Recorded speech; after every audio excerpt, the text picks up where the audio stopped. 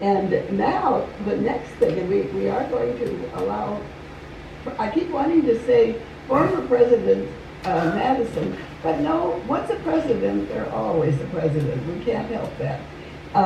But we're going to ask President James Madison, and one of the framers of our own Constitution, to spend just a little time with us, very little time with us, but giving us some hope for the future, because hope is a little hard to come by these days, isn't it? President Madison, thank you for being with us, and what can you tell us that we ought to know? Let him have the whole screen, you know, poor guy, he's dead, you know. I don't think that you young folk understand what it is to be of an advanced age. I myself, as you realize, have just passed the age of 272. So, let me tell you, the first 100 years are the easiest. I think about hope, and of course, I think about fear and the issues that come into this. What great things can I tell you in your modern times from our time? Nothing specific, of course. I can't tell you how to deal with this issue or that issue within your world. But I think it valuable to take a pause and think about the universality of much of what we look at.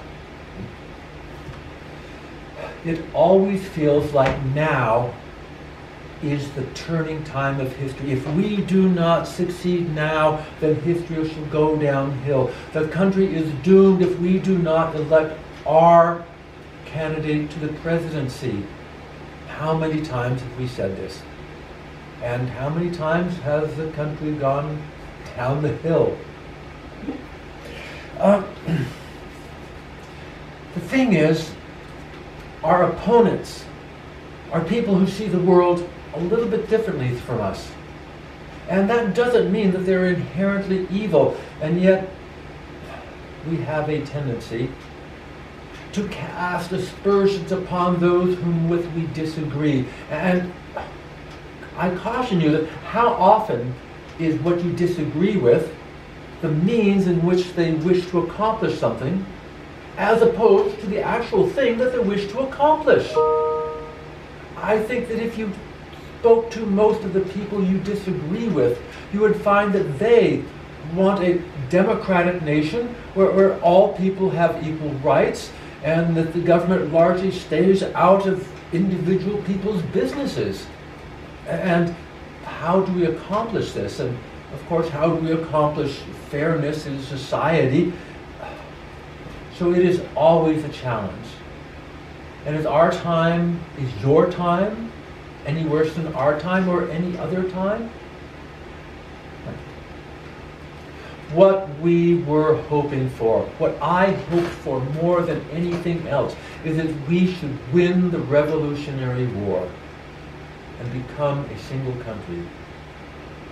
My fear was that we wouldn't win the Revolutionary War and we would all be strung up.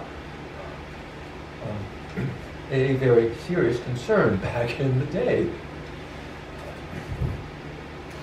I hoped that I would survive the plague of yellow fever in Philadelphia in 1793.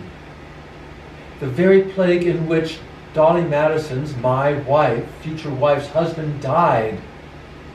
In 3 months, 1 out of every 10 people in Philadelphia died from the plague. It was a horrendous thing, incomprehensible in the modern day.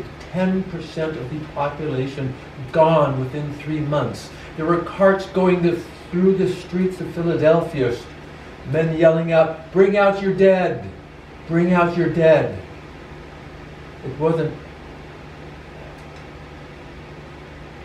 I am blessed that I've survived that. I hope that we have come past those plagues.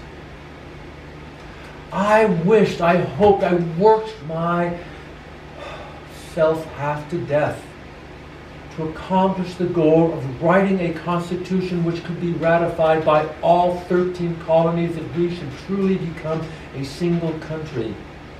This is my greatest hope, because my fear was that if we did not ratify this Constitution, we should fall squabbling among ourselves, divide into several countries, which would then become Europe. Eternal warfare. War after war after war after war. I do not have to tell you that in the Napoleonic War, France lost more men than the United States has lost in every war it has ever fought up until your time. That is what we were terrified of. And our hope that we would avoid that constant eternal warfare, I believe to a huge degree we have accomplished that goal. That we have not suffered the way most countries have suffered in warfare, and I bless, we are blessed is all I can say. So hope and fear are opposite sides of the same coin. If we truly wish to accomplish something, of course, what we need to do is talk to the people we don't agree with.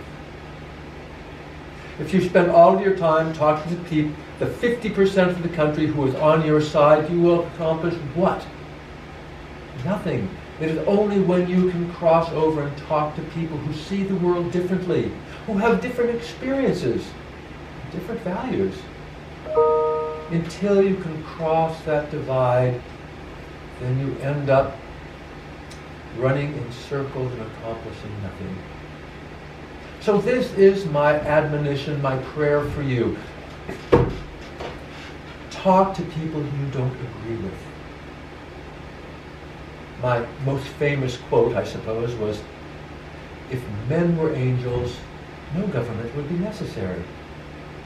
But we are not angels, and so we need government, and we need to work together for the ultimate goal that most of us cherish among all things: individual freedoms and independence, and the right to life, liberty, and the pursuit of happiness.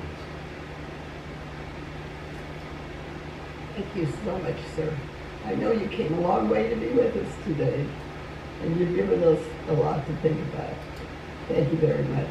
And that was President James Madison. His visit here was arranged by Bill Lewis. These things happen. Thank you so much. Thanks, Bill, for your work in getting the president here. And now, with a complete change of pace, that was very good. That was very stirring. And I did not realize all of that. It's funny. You think you know what happened, you know what's ahead, but you don't. You don't. So it was really, really good to have that reminder, and I feel it right there in my more than ample bosom. Anyway,